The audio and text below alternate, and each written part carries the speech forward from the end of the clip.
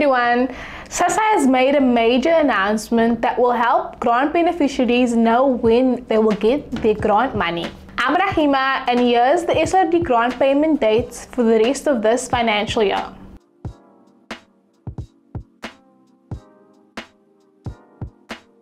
Careers Portal is your one-stop shop when it comes to finding learnerships, internships and bursaries, as well as any information you may need about studying in your future career. So while Sassa's permanent grants have a fixed Sassa payment date or schedule, the 350 grant typically does not. However, Sassa has decided to provide set payment dates for the SRD grant so that beneficiaries are informed as to when their monies can be collected. Sassa has said that the SRD grant will be paid during the last week of each month. Yes, that is a bit weird, but we'll get into it later. During payment week, Sassa has encouraged all beneficiaries to go into the SRD website and check the status of their application, to also see what date to expect their payments to be reflected.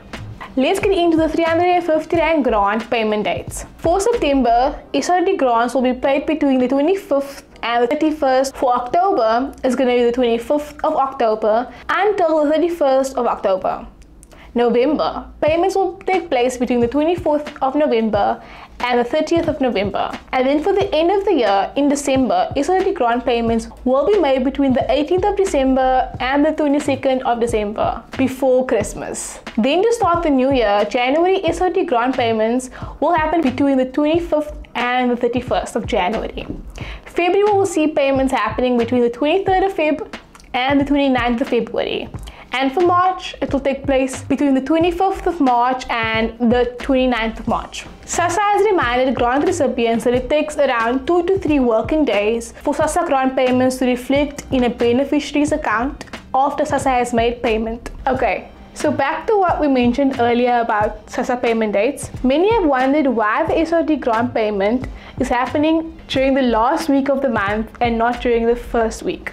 So what's behind this? Well, a Sassa representative has explained that all SRD grant applications are verified to make sure that applicants are eligible for the grant. And while SRD grant applications are only submitted once, the eligibility for the grant is checked every month before Sassa can release monies. And these SRD grant eligibility verification checks are usually conducted by Sassa towards the end of the month. This is because Sassa collaborates with several government departments and banks to verify information provided by beneficiaries. So watch our Sassa videos to find out more about Sassa grants and the 350 Rand grant. Comment down below what your opinion on the 350 grant is, and don't forget to like this video and subscribe to our channel for more. Thanks for watching, and I'll see you next time.